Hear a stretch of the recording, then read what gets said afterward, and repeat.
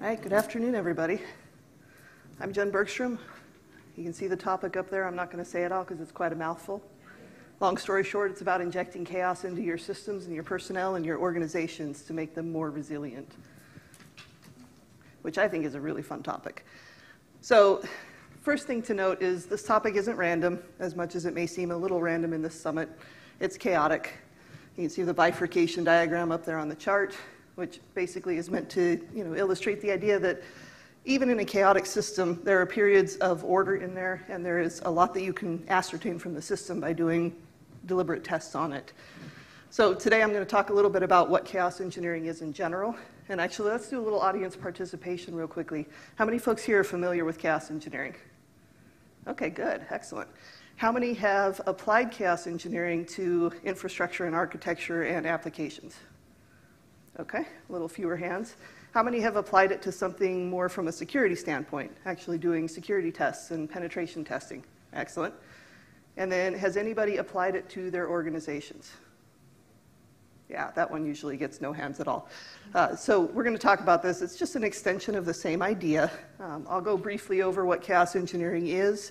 I'll look at security chaos engineering quickly, and then we'll get into the meat of it, using chaos engineering on your personnel and organizations to help build a more resilient structure for your organization and your staff. But first we'll do a use case. We'll talk a little bit about this use case throughout the presentation. So Company X is opening a new capabilities demo lab, and that lab's going to feature applications, software, hardware, and other interesting capabilities that Company X has been creating over the last while. And in particular, there's one system that they really want to demonstrate, which is Product X. And Product X is this phenomenal new software package that they've been developing in independent research and development for a while, and now they're ready to go public with it. So the lab manager is very concerned about making sure that everything goes smooth as possible for this grand opening. It's a big deal. They have key personnel that are coming in, which are essential customers that they really want to win business from, and the person who's going to be running the lab for the demo. And the lab manager has a few concerns about the Product X itself, because it's been being developed as an IR&D effort. Oftentimes things like security, data protection, and resiliency are kind of ignored when they're doing that development work. So the lab manager wants to make sure that everything is good to go and strong and resilient and productizable. So they assess the system, they assess the likelihood of the lab opening on time, and these are the top 3 risks that they came up with. And we're going to come back to these throughout the presentation here. All right, so quick summary, what is chaos engineering? There were a lot of hands up, so I'll go through this part pretty quick. A couple of key quotes from principlesofchaos.org. Chaos engineering is the discipline of experimenting on a system in order to build confidence in the system's capability to withstand turbulent conditions in production. That's a mouthful. I like to simplify it. My quote is, it's an innovative discipline strategy to drive down risk within a system. And that system can be a lot of different things, right? It can be hardware, it can be software, it can be security, it can be personnel. All right, so what are the key steps? You have to validate your system. You have to understand the system well enough to be able to conduct experiments on it. You create a hypothesis about the system. What is it going to look like? How's it going to behave? You plan the experiment. What are you testing? What's your panic button? If things go really cattywampus, how are you going to stop it? And how long are you going to run the test for, and what is the scope? Then you run the experiment, and then you monitor, rinse, and repeat. It's an iterative process. This is something, as everybody that's already done it before knows, it's not a run once and be done with it thing. It's a continual run it over and over again kind of system, and it's a disciplined process. So quick history. Where did chaos engineering come from?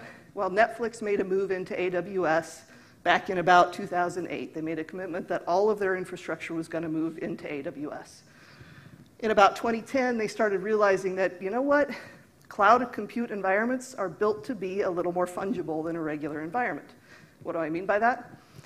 Things fail in cloud environments. They fail regularly, they fail unpredictably, they fail more often than in a data center that you've built up and invested a lot of money in. So you have to design systems to accommodate that. And they started simple and small with Chaos Monkey in 2010. Chaos Monkey basically went in and just terminated a random instance in their system. And they used that as an effective test to see how resilient their system was going to be. Could it behave itself? Did everything fall apart? But they pretty quickly realized that just testing a single instance and killing that was not going to be enough. So they began to build a simian army. And Netflix built the simian army up as they saw failures in their real system, or as they came up with ideas that they thought might cause failures in their system, and they'd preemptively build a chaos experiment to execute that. And they called that their simian army, and it had things like Chaos Kong, Chaos Gorilla, Compliance Monkey, a whole bunch of different ones, Latency Monkey, and they kept growing. They kept building this army. And about the same time they really expanded the simian army, they also released Chaos Monkey as open source code, and it's still out there today. And then in 2014, they decided that there was a lot of value in officially recognizing all the work that their engineers had been doing on this, and they created a title, Chaos Engineer, which I kind of love because that's a really fun title to be able to carry. And they started advertising it out, and as other companies started picking it up and adopting this capability, the title of Chaos Engineer really became a real thing, right? You can go look on LinkedIn now, and people actually have that title in their bio and are doing work on it. And chaos engineering has been pretty widely adopted across industry. There's a lot of great open source libraries out there to help do chaos experiments across all sorts of different infrastructures and frameworks, and it keeps growing. There's more and more companies that are doing this. So it's no longer a purple unicorn type of implementation. It's something that a lot of people use. All right, so let's go back to Company X briefly. So in order to address risk number one, which we'll look at again in a sec, they implemented some chaos experiments on their product, Product X. And they started with the basic ones, Chaos Monkey, Chaos Gorilla, Latency Monkey. They stopped random elements within the system and made sure that the system behaved itself. They stopped a group of elements within the system. It's a cloud deployment, so maybe they mimicked the loss of an entire data center or something like that. And then they injected delay in between the microservices that were deployed as part of their application. And they found some failures. Right? This is the point of chaos engineering, find those failures. And they corrected them. And the result of that was the green boxes up here. The probability of failure in the system that it wouldn't meet the SLAs dropped from 0.75 to 0.15. And the overall risk for risk one was now 0.1125. It's never going to go to zero, but they improved it a lot. All right, but there were still two other risks. And security chaos engineering is a strategy that they're going to use for risk number 3. So we're going to look at that one next. All right, so chaos engineering isn't just for software and IT. It's good for a lot more than just that. Security chaos engineering is one of the things that it's actually really good for. Spending in incidents and security, this has come up a lot in the conference this week. Spending keeps going up. The number of tool sets that are available keep going up. And the investment that companies are making are going up. But then the cost of security failures are also still going up. The means that we're using right now to try to secure our systems and make sure that they're resilient in that direction aren't working very effectively yet. So security chaos engineering is a strategy that extends the concept of chaos engineering specifically into the security realm. It's run against the tool sets that are used. It's run against the system doing essentially penetration testing as planned experiments. And then it's run against the processes that are in place to secure systems to validate them and make sure that the system is actually security and secured, not just security in name, which is a common problem, right? We say that we're secure, but we're not really secure. So you can use security chaos engineering to test things like vulnerability, to identify failures, and to test the effectivity of the tools that are being implemented in the system against the system to try to secure it. So same key steps. You validate your system, you have to understand it, you hypothesize, you build out your experiment, you run the experiment, you monitor it, you rinse and repeat. Right? You're going to see this slide a few other times during the session here. So Company X decided to use security chaos engineering specifically for risk number 3 on Product X. And some of the tests that they ran were Access Monkey, which is a user that has a valid login but not the authentication that they should, or not the authorization that they should have in the system. For example, they go and attempt to access a database table or fields within the database that they really have no right to access. And they validate, is that data protected? Is it secured? And then anonymous given, no valid login, right? And you can do There's a whole bunch of other security tests out there. There's actually a really great book out there written by Aaron Reinhardt, who's one of the fathers of chaos engineering, that talks specifically about security chaos engineering. But that's not the point of the talk today. I just kind of wanted to touch on it because it's a great strategy. And in the case of product X with company X, they discovered that one of the databases was not encrypting the information at rest. Information was being stored in plain text. Now, thankfully, this particular database did not have any user identifiable information in it. So the risk was relatively low that bad exposure would have happened there. However, it was a legitimate failure of the security of the system, and they had to correct that. They went back in and implemented encryption at rest on the database to make sure that the data was fully protected. And as a result, they mitigated the risk of risk number 3.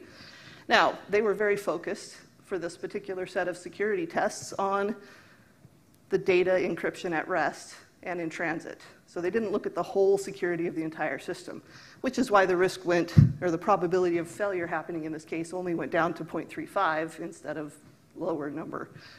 But it still took the whole risk down significantly to where the lab manager was more comfortable with the situation and willing to move on. All right, so now we get to the fun stuff. And this is using chaos engineering on your personnel and your organizations. Now, this is a relatively new extension that hasn't been run all that often. However, risk number 2 here, if you look at this, personnel A, B, and C will not be able to access the physical lab facility. That's not a technical problem. That's not an application problem. That's not an architecture or infrastructure problem. That's not even really a security problem because it's not dealing with the tools and techniques that we use to monitor our systems. This is a personnel problem. Are we able to get through the processes that we have in place to allow access to a restricted facility for people that aren't normally there in a timely manner? In this case, they had a very hard deadline of 2 weeks to make sure that the accesses were in place, which should be plenty of time, but the lab manager had worked at the company for a while and knew that that was actually kind of a tight schedule. So they were a little worried about it. All right, so what types of tools and tricks can we use for organizational chaos engineering?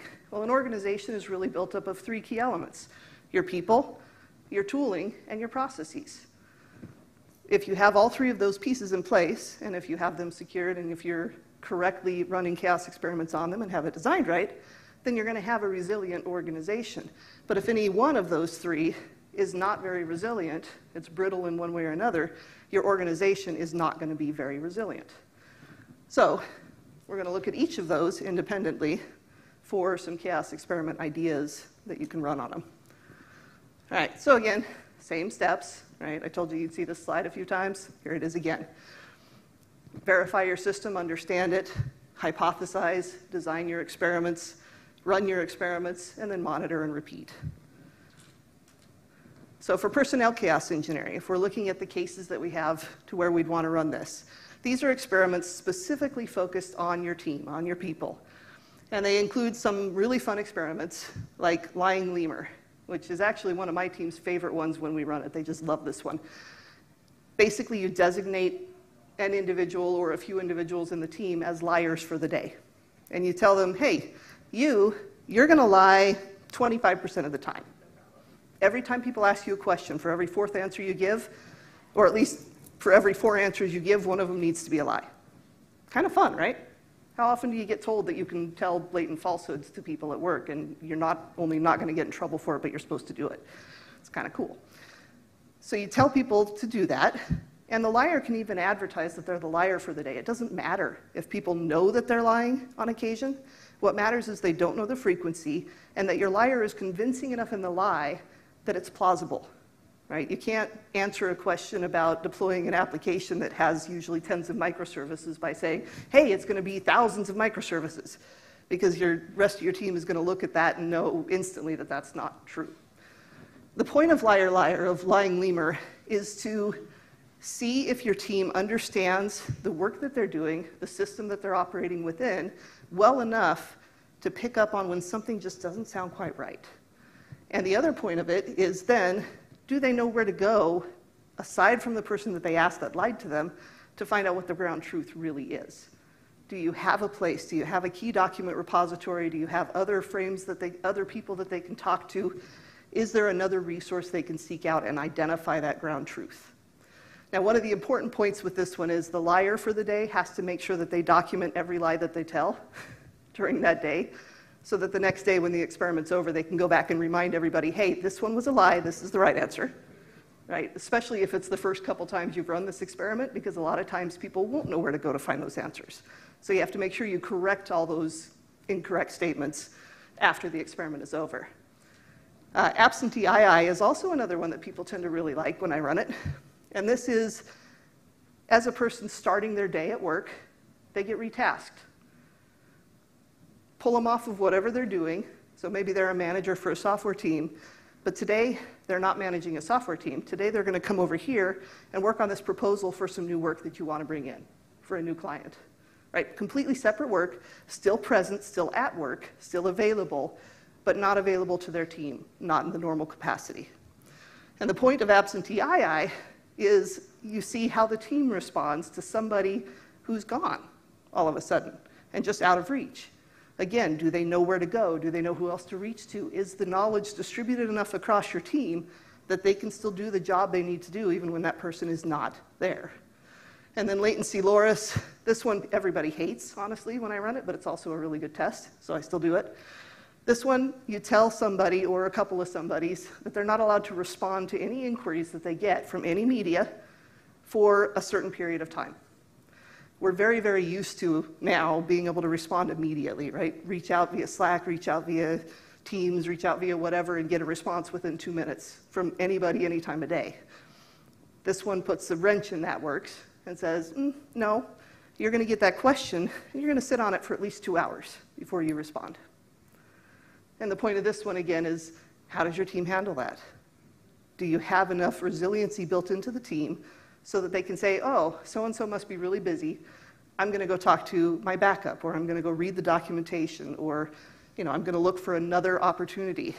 Now, this one can be really destructive, so I don't advise running it if you have a very tight timeline for something, because when you throw a wrench into the works and really back things up, especially if you pick a key person in there, it can mess people up for a week or two, really throw them off the game. So, but again, with chaos experiments, one of the key things is you always have that panic button as you define the experiment. So if you see this one going really cattywampus and you can tell that things are just really derailing, you can pull that person back in and say, okay, experiment's done. Now you can start responding normally, right? You can always put a kill switch in there.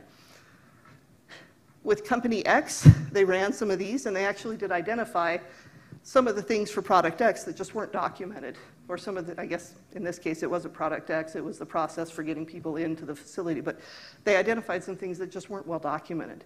There were some steps in the process that were a little opaque, and only one person really knew how to do them. And the communication wasn't as effective as it should have been. They didn't have a way to notify people that something was messed up or that things weren't progressing the way they needed to.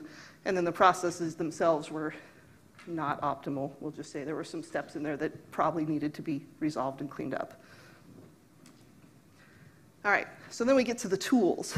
And there's chaos experiments you can execute on the tools that your organization uses.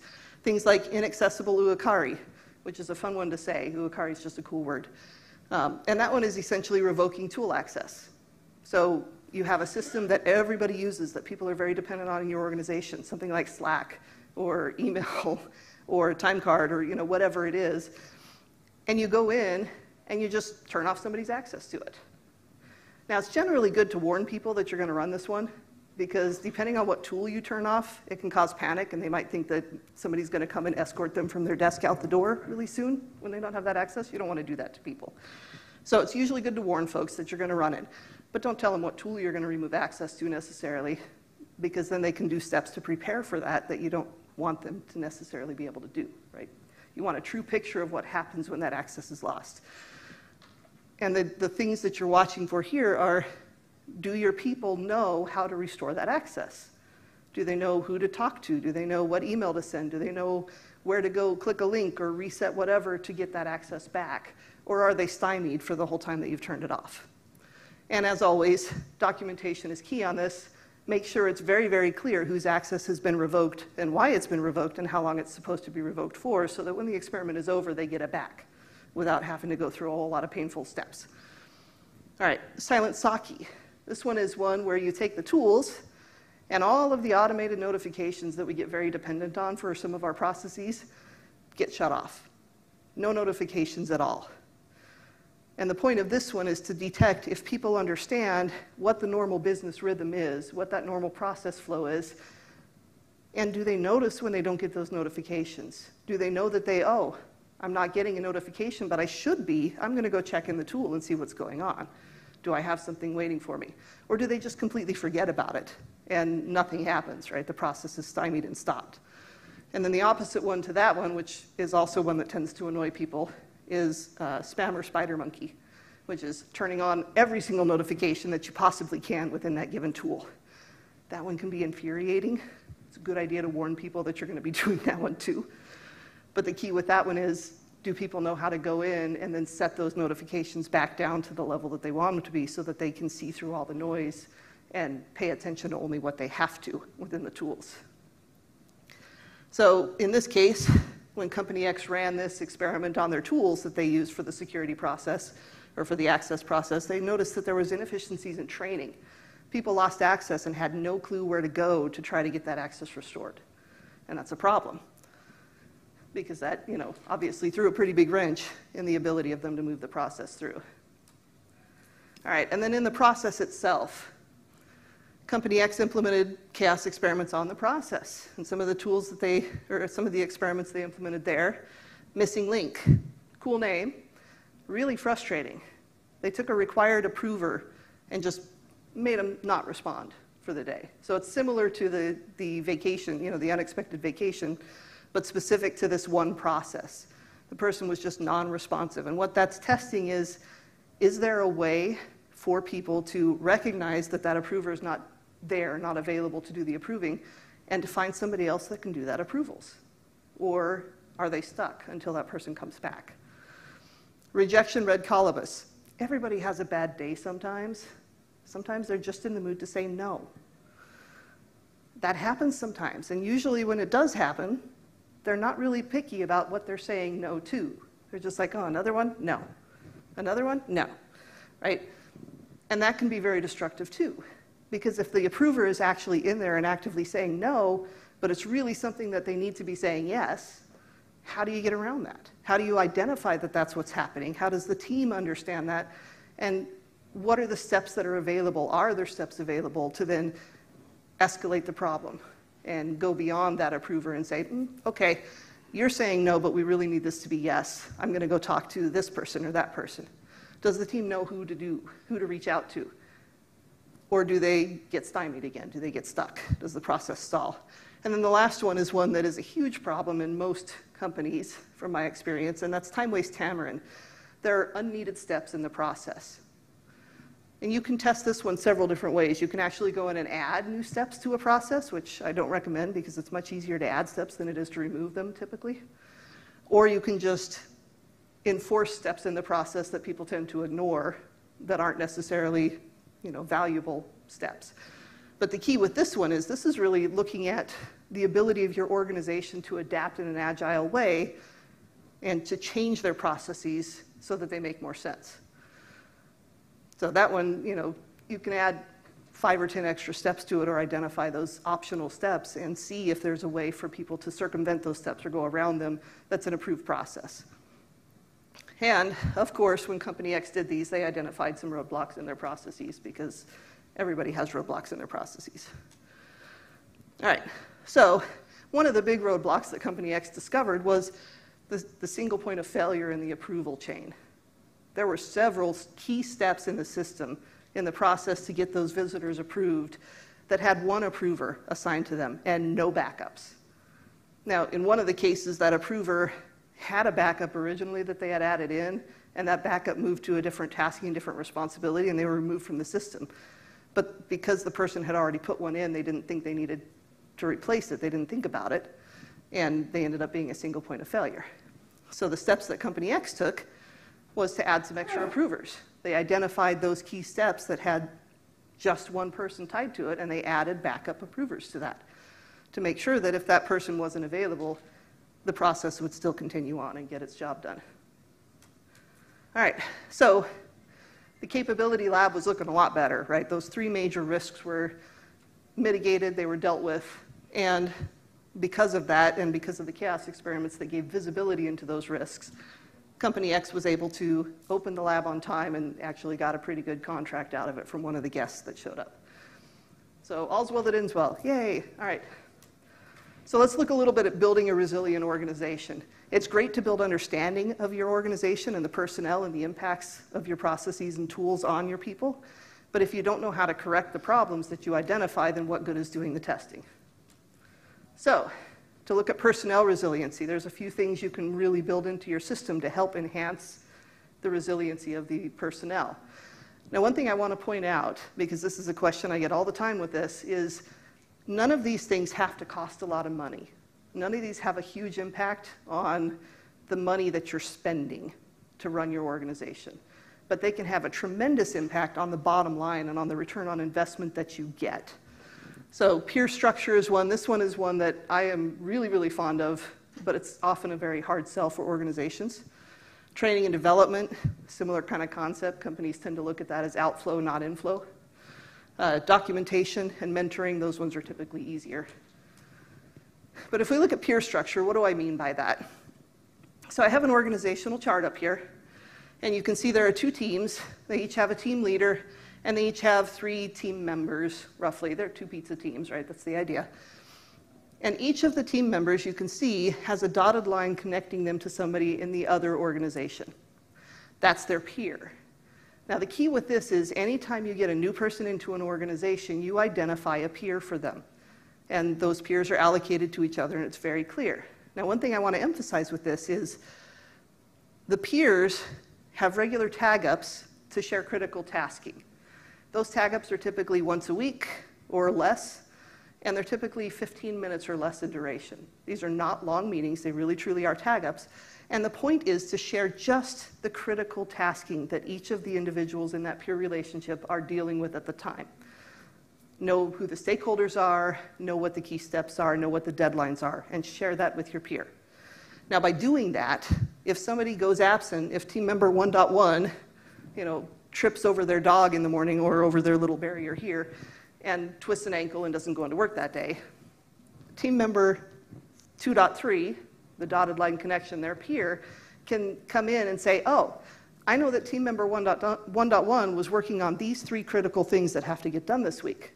And I know that I need to talk to that person and that person and that person to make sure those stay on track. It's not a huge time commitment typically for that person that's stepping in, but it keeps things from derailing. It keeps things moving.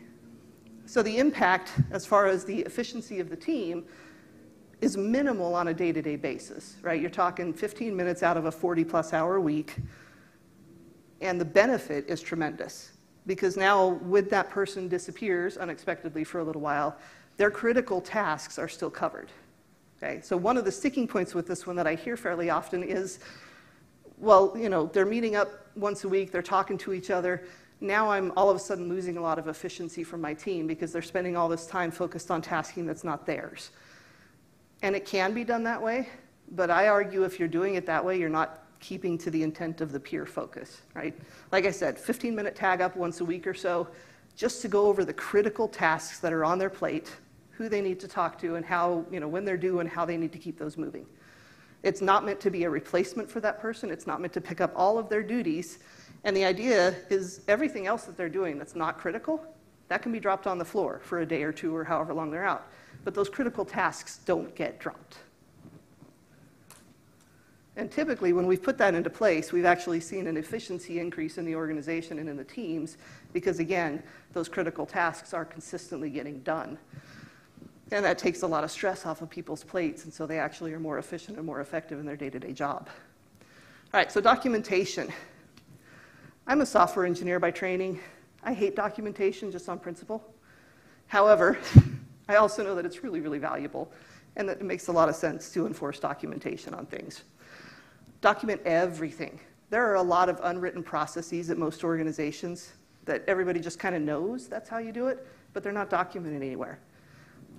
This mitigation effort, this strategy for building resiliency points those out, and you find those through your chaos experiments, and it takes the time to actually document them.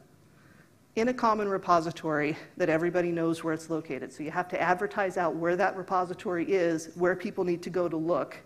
And then you have to make sure that you're investing enough time as those processes adapt and change to go and update the documentation so that it stays current as built, not as intended 6 months ago, right? So it's a continual process. But the benefits of it, it increases your overall team knowledge.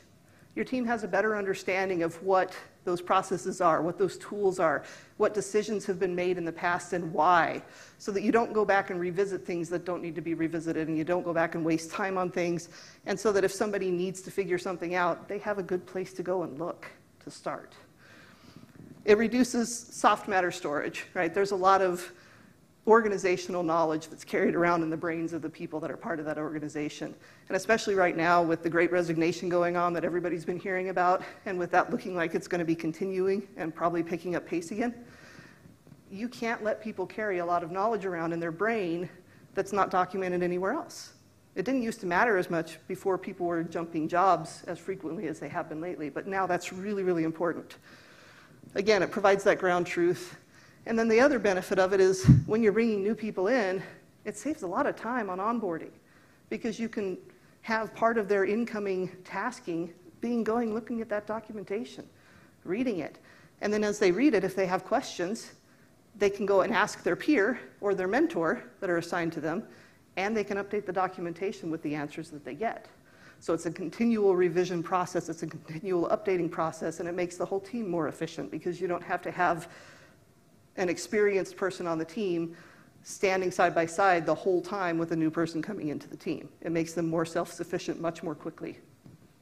All right, so mentoring. Mentoring is another really important one. Now, most companies I know of anymore have a pretty good mentoring program in place, whether it's formal or informal. But this is a little bit different type of mentoring. If you think back to the organizational chart that I had, where we had 2 teams with 3 people in each team plus their lead. This would be a team member to team member mentorship relationship. So team member 1.1 would mentor 1.2, 1.2 would mentor 1.3, and 1.3 would mentor 1.1, right? It's not a true like career progression type of mentorship. It's more a peer-to-peer type of mentorship. And the purpose of that is to broaden that team knowledge. Again, spread that knowledge, spread that understanding, reinforce the culture of the team and how we do things, and just build in all of that understanding across the broader team. One of the big benefits of this one is that third bullet there. Most organizations have 1 or 2 superheroes. Those are the go-to people that if you need something done, you always go to that person because they can do it better, faster, quicker than anybody else. The problem is they always end up drastically overburdened. They get burnt out. They might quit because they get tired of it. And they become ineffective because they have way too much on their plates. So you really don't want those superheroes to have a resilient organization. You want to get rid of the superhero concept. Now, you may still have your people that are your go-to folks that you go to when you need things done, and if they can do it faster than anybody else, and that's great. But you can't rely on that, right? So the team mentorship like this helps drive out the superhero need, so you still have your experts. I'm not denying the value of that. You have to have people that are just really, really good at what they do. But that knowledge gets spread out a little more. So not everything has to go through that person. So again, it increases your team effectivity and efficiency. All right, and then training and development. This one tends to be a hard sell again because a lot of organizations look at training investments as outflow of money and they don't look at the value that comes in. So this one is one that it's good to try to identify a strong return on investment calculation equation for. And that's going to vary widely depending on the program that you're running and depending on the culture of the company and the team for what that return on investment calculation looks like. So I don't have any numbers up here, but you're increasing capability by training and developing your teams. You're improving your retention because if you invest in your people, they tend to want to invest more in the company. They feel like you actually value them. It's a good concept. And it reinforces the culture again. It builds that culture of innovation, that culture of curiosity, and that culture of wanting to build that independence and that knowledge base. And that's a powerful culture. That's a very resilient culture. And it builds your team flexibility. It helps reduce the likelihood that one person is going to bring a great new technology into your team and they're the only one that's going to understand it. Because if you provide training then other members in the team can go, hey, that's a great technology. I really want to dive into that. And they can go and do it because you're providing the training. All right, so tool set resiliency, there's really three big things here. Automated recovery, giving people the ability to restore their access to things or to reset their passwords or to any of that kind of stuff. That's really important. It's not always done very well in organizations. I don't know how many times I've had to call the service desk with various companies that I've worked for and sit on the phone with somebody for an hour just to get a password reset, right? I mean, that's stupid. Don't do that to your people. Put in automated recovery and train your people on how to use it. Notification management. We already talked about this one a little bit with the one experiment. Make sure that the essential notifications, those ones that really have to be out there, are controlled and managed at the higher levels so people can't go turn those off. But every other notification, let people tune them to what they need, right? That makes it so that people are more likely to actually pay attention when they get a notification. It makes it more likely that they'll see the ones that they need to see, and it helps keep the process and the flow moving more smoothly. And then a self-help service, self-help, wow, that word is hard today for some reason, self-help service desk. This one, again, is one of those that you think about, and it seems pretty common sense, but not a lot of companies really do this effectively. Is there a common repository across the company for the tool sets that you use? Can a person go and look up and ask questions? Use natural language, right? This is a great case for AI, natural language processing. Can they use a natural language question and ask, how do I do this? And get an answer they can actually do something with. The more that your company can provide that kind of capability to your employees, the more you're freeing up their time and saving them energy and frustration, and that builds resiliency in again. So I call this one toolset resiliency, but it's really all people focused still. It's all about the personnel and how they can do their job. And then process resiliency, there's 4 pieces here. Approval management, escalation process, tailored workflows, and an identified, clearly defined, strong change process. All right, so approval management, this is streamlining your process as much as you can. Identify default backup approvers for every step. Don't let there be a step in a process that has to be executed often that has a single approver on it.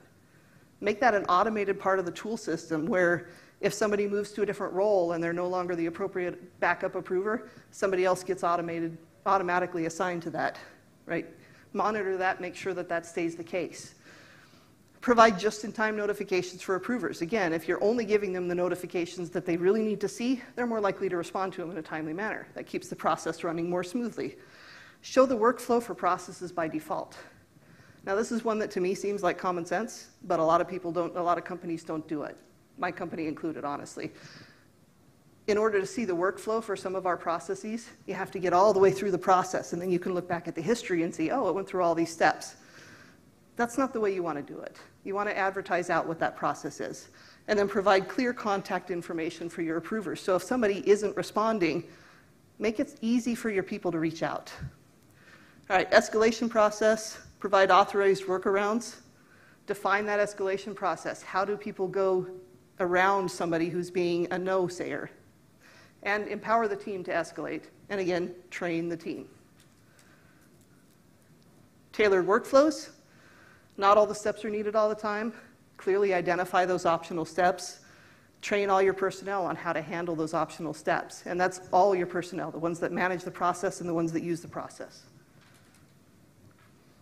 And then a change process. Sorry, I'm speeding up because we're almost out of time here, but the change process. Static processes or broken processes. Processes need to be able to change. So encourage your team members to own it, empower them to change it, and define the steps that they need to use to make those changes. So it's still a controlled process. It's not a free-for-all, but they have the ability to go in and make those changes as they need. All right, so the final takeaway, chaos engineering is a disciplined risk management and risk reduction strategy that's used for testing and operations. And those operations can go across much more than just IT and software. They can reach across your people, your processes, your tools, and it's an enabler for building more resilient organizations. So we're kind of out of time here, but I'm happy to stick around and answer questions for anybody. We can go out in the hall and continue the conversation. Or if you want to connect with me on LinkedIn, this is my LinkedIn address. Please reach out. I accept every request. And that's it. Thanks for coming today.